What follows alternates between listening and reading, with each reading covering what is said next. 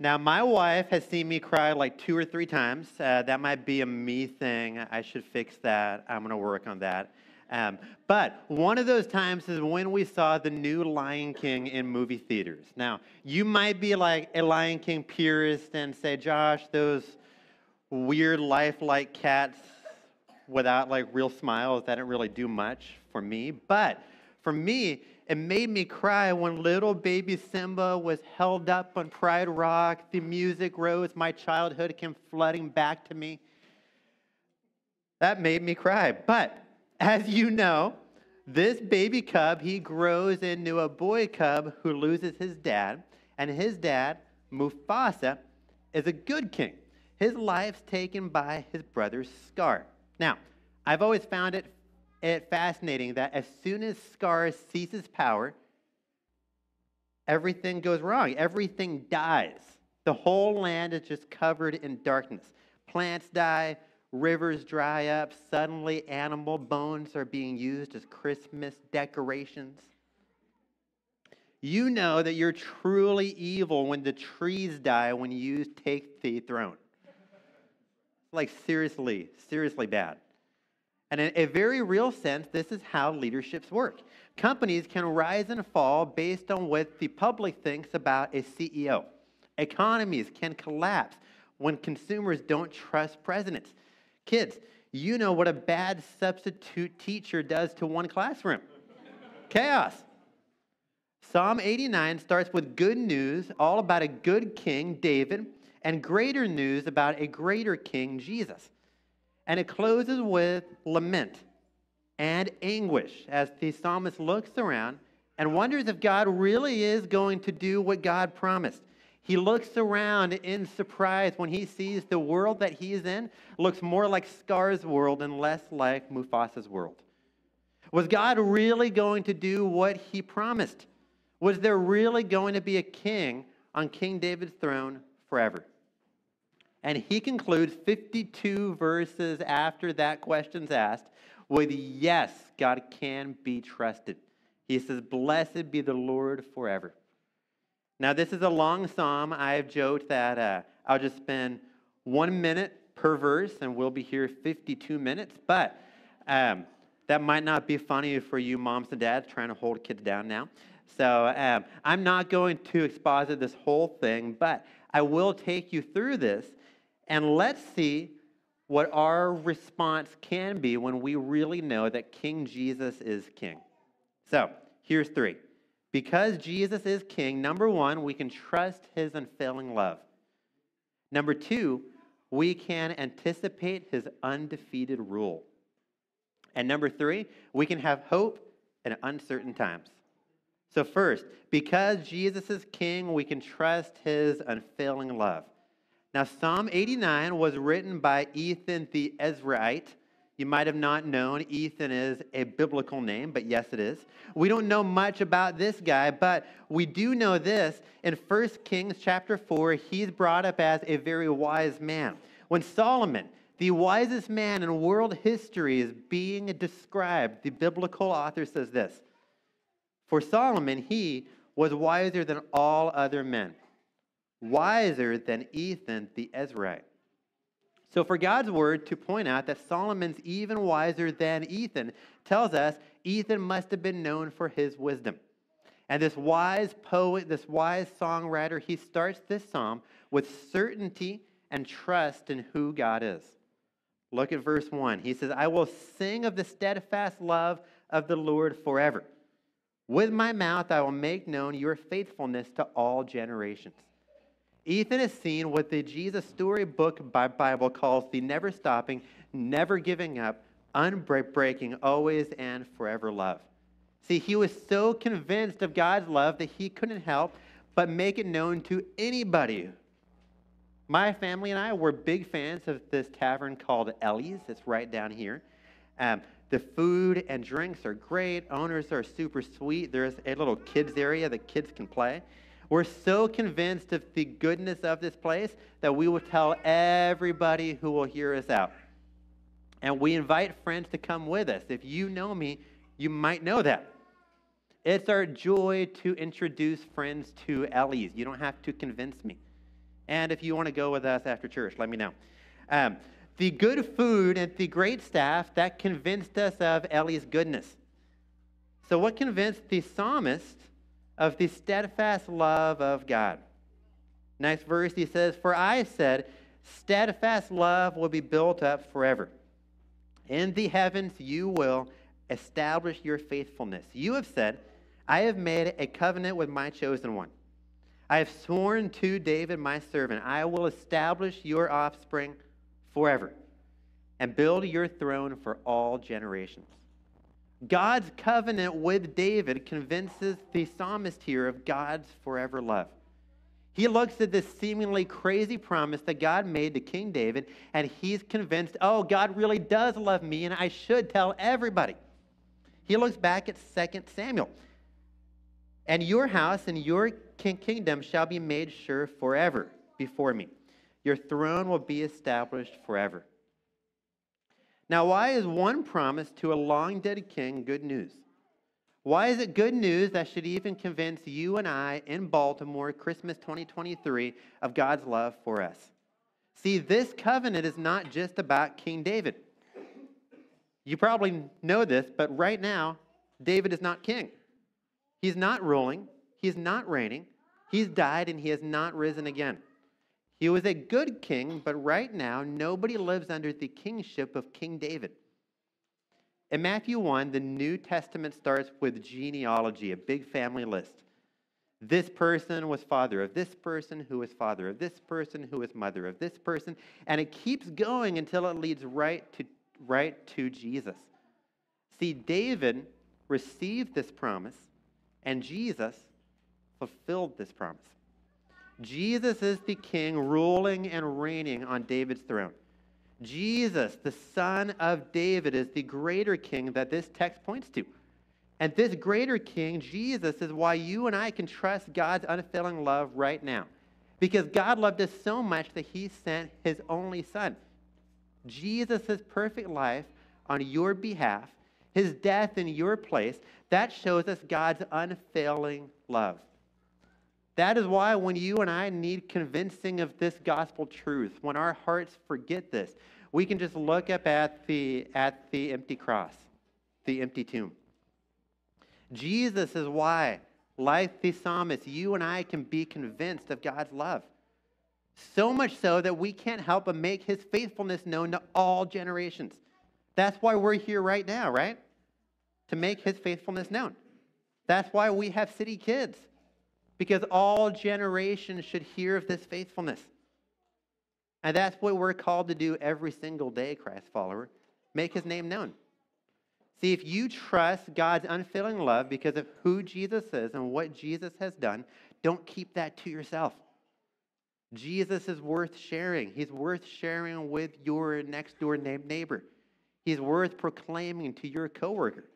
Jesus is worth bringing up at Christmas meals with your unbelieving family. Kids, Jesus is worth sharing at the Patterson Park playground. Why? Well, look back at this text, verse 9. Jesus is the king ruling over the raging sea, silencing it with his gentle strength. In verse 12, Jesus is the creator of the north and the south, stepping into the world that he created with humility to save it. Jesus is the mighty arm of God in verse 13, defeating sin forever with his death and resurrection. And what does that mean for us who worship this risen king? We are a blessed people. Verses 15 to 18 tells us of all of the blessings promised to Jesus' people. We get to shout for joy. Because of Jesus, we get to be in the light. We get to exalt his name. We get to enjoy his righteousness. We get to be protected by his strength. These are promises that the Christ follower can hold on to with joy. And these are the fruits of God's unfailing love to his people. Because Jesus is king, number one, we can trust his unfailing love. And number two, we can anticipate his undefeated rule. Verse 19, of old you have spoken in a vision to your godly one and said, I have granted help to one who is mighty. I have exalted one chosen from the people. The Psalms foretell Jesus again and again and again. And this chunk of scripture right here, the same text Noel just read for us, is one of those moments. When psalmist Ethan wrote this, David's son Solomon was king. And back then, this could have been read as thinking, okay, this is just about David. But we know now that, once again, what the Jesus Storybook Bible says is true. Every story whispers his name, including this one. Yes, David was chosen from the people and exalted, but Jesus even more so. These kingly promises are true of King David, but even more so of King Jesus. Of course, Jesus didn't come from humanity in the same way that David did. David was a man, and Jesus was more than that. But not only was Jesus a man, he was the Son of God. Jesus, the Son of God, chose to come into this world as one of the people. Instead of Jesus coming as a rich king born in a big palace to a rich mom and dad, Jesus chose to come into human history as a poor Jewish boy in a small town. Instead of having powerful parents, Jesus had a teenage, unwed mom and a carpenter dad. See, Jesus came from the people of God, and God chose to exalt him. Next, the psalmist moves into the anticipation of what God's going to do with this humble king. God's people can anticipate that number one, his enemies will be defeated, his throne will be established, and his reign will be unending. So first, his enemies will be defeated. The enemy shall not outwit him. The wicked shall not humble him. I will crush his foes before him and strike down those who hate him. I study U.S. presidents for funsies. I'm sure most of you do that, right? My 3-year-old girl just found a couple days ago my George W. Bush Jack-in-the-Box that when you turn it, it plays Hail to the Chief, and then George W. Bush just pops out. All of you have that, right? Super cool. I found that at an estate sale. Every president has wins and losses, right? Sometimes they end up on top, sometimes their enemies do. Politics are known for compromise, and no world leader wins every single time except for King Jesus. See, Jesus doesn't have losses. He only has wins.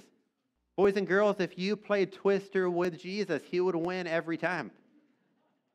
Even when it looks like Jesus was losing, when he was arrested, beaten, and nailed to a cross, he was still winning. Jesus' enemies thought in that moment they were defeating him, but really he was defeating them. When Jesus went to that cross, he beat sin and he beat death once and forever. Our greatest enemies defeated forever. On the third day, when Jesus rose again, Jesus showed all of his enemies these truths. Jesus will not be outwitted by the enemy. Jesus will not be humbled by the wicked.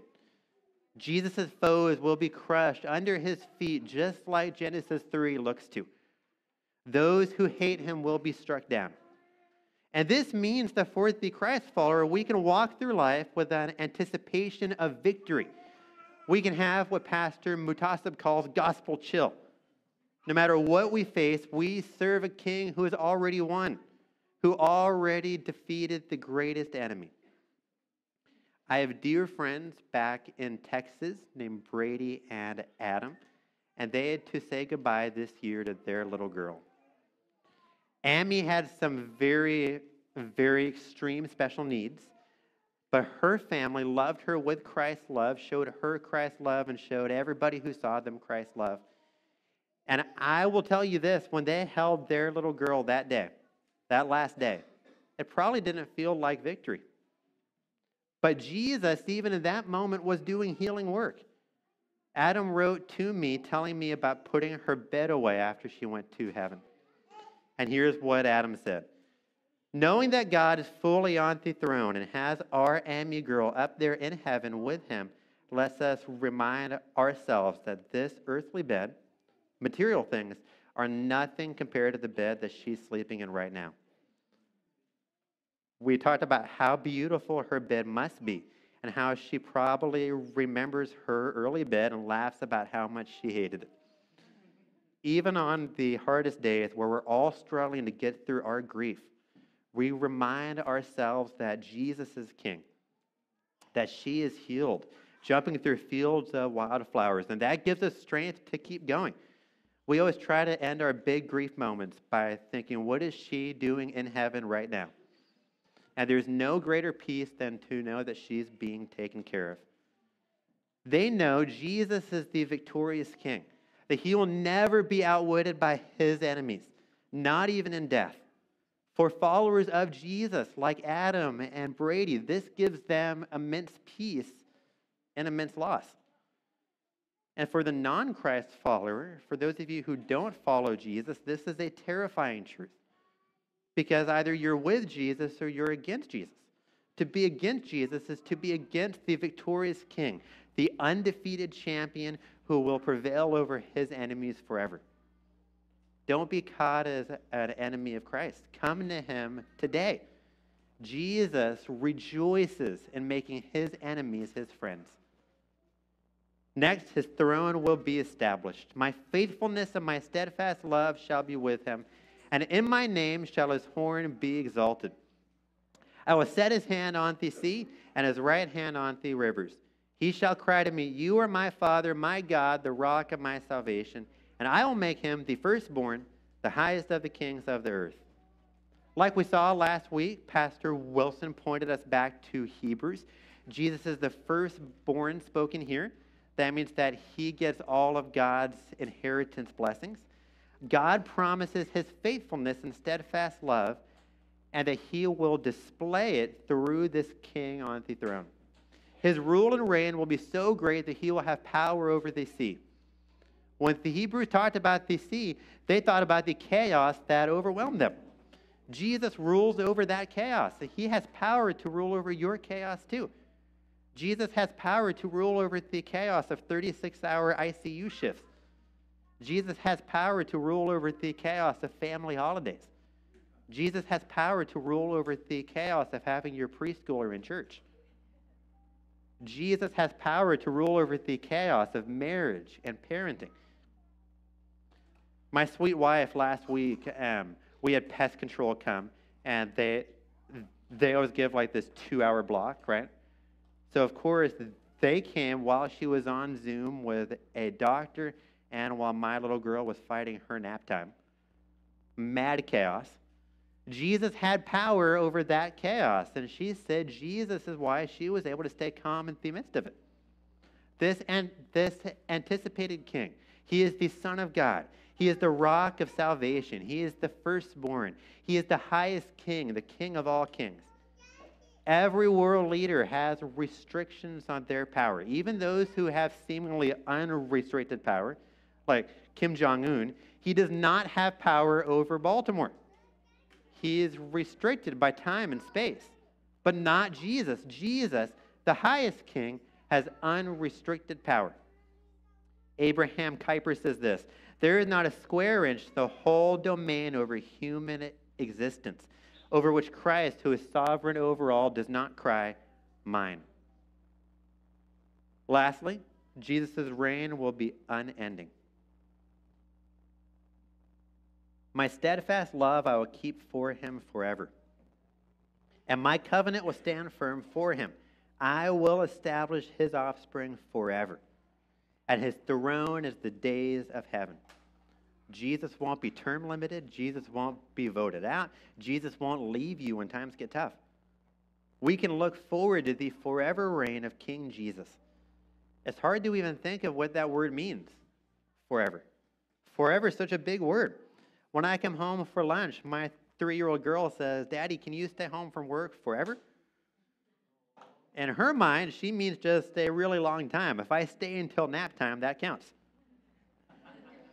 But Jesus really will sit on his throne forever. 1 billion years from now, Jesus will still be on his throne with eternity in front of him. And I don't know about you, but this gives me constant hope. When the news looks scary and unprecedented every single day, and that word just loses all meaning, I can stand on this truth, that my King will sit on his throne forever. Every problem and pain in this world is fleeting, but Jesus' rule is not. And nothing topples Jesus from his throne. Death didn't do it, and friend, you and I can't do it. Even when we're faithless, Jesus is faithful. Verse 30 says this, if his children forsake my law and do not walk according to my rules, if they violate my statutes and do not keep my commandments, then I will punish their transgression with the rod and their iniquity with stripes. But I will not remove from him my steadfast love or be false to my faithfulness. I will not violate my covenant or alter the words that went forth from my lips. Once for all I've sworn by my holiness, I will not lie to David. His offspring shall endure forever. His throne as long as the sun before me. Like the moon, it shall be established forever, a faithful witness in the skies. Yes, Jesus will discipline those who he loves. Kids, when your mom and dad discipline you, it's because they love you. They want you to grow up into strong men and women of God who love and serve Jesus. Just like we tell my little girl, we love you and nothing can change that. But in an even greater way, Jesus loves those who he disciplines. His discipline doesn't change, that he's the forever reigning king, filled with steadfast love for his people. Jesus is saying here, even when you fail me, I won't fail you. Even when you're faithless, I'm faithful. Even when my people need sin and need disciplining, even when they break their promises, I'm not going to break mine. Because Jesus is king, we can trust his unfailing love, we can anticipate his undefeated rule, and we can have hope in uncertain times. Psalm 89 takes a hard turn here. We go from sunny skies to stormy seas. It goes from trust in King Jesus and his unfailing love, anticipation of his undefeated rule, to asking some really hard questions and really even pointing fingers at the king. The psalmist writes this, but now you have cast off and rejected. You are full of wrath against your anointed. You have renounced the covenant with your servant. You have defiled his crown in the dust. In verses 38 to 45, the psalmist seems to accuse God of going back on his word. The psalmist says, you've cast him off. You've rejected him. You're full of wrath against him. God said, I will not violate my covenant. And the psalmist here says, you've renounced your covenant. We've all felt this, right? This is when Ethan, the psalmist, looks around and thinks, well, it sure looks like the throne's about to be toppled. It sure looks like your promise isn't going to come to pass.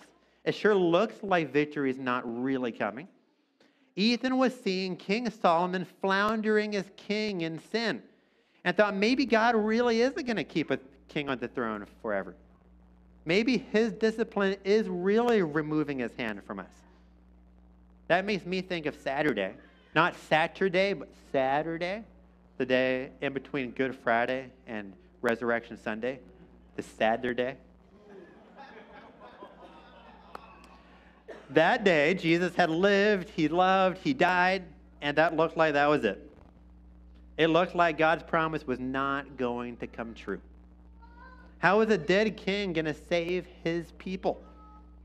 How is a crucified Jesus victorious? Was it all over? The psalmist shows us that God is strong enough to take these questions. When we're in those deep, dark moments of hopelessness, it's good and right to ask those hard questions. It's good and right to go to the throne of grace in a lament. He asks, how long, O Lord, will you hide yourself forever? How long will your wrath burn like fire? Remember how short my time is. For what vanity you have created all children of man. What man can live and never see death? Who can deliver his soul from the power of Sheol? Lord, where is your steadfast love of old, which by your faithfulness you swore to David? Maybe this is where you're at right now. Maybe you feel like God's being silent. Maybe you feel like he's being wrathful towards you. Maybe you feel like there's a huge gap between God's promises of his goodness and where you're at right now. So where's the hope? How does this hope point to God in times of uncertainty? The answers to these questions does. Will you hide yourself forever? No, God made himself visible through Christ Jesus. How long will your wrath burn? Jesus took on God's wrath so that you don't have to.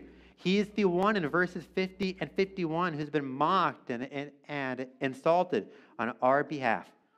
Who can live and never see death? We can, because of the saving work of Christ Jesus.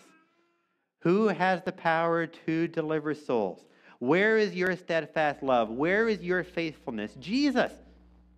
Because Jesus is King, we can have hope in times of uncertainty. Jesus is the one with the power to deliver souls. Jesus is the proof of God's steadfast love, his faithfulness. Jesus is why this psalm ends with praise even in dark uncertainty.